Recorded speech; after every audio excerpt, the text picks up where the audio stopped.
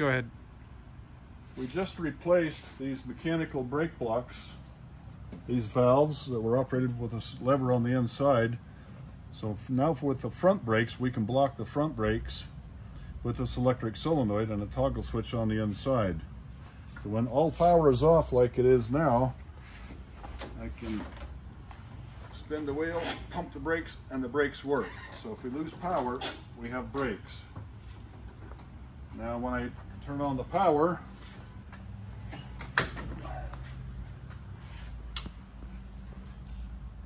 turn on the ignition, so when the engine is running, and we have an illuminated switch to let us know that the brake block is activated. That way the driver knows that as long as that light is lit, he only has rear brakes. Now I will spin the wheel, and when I hit the brake pedal, this wheel should stop, or shouldn't stop rather. So now the front brakes are blocked. When I push the pedal, turn off the switch, and now the brakes work again.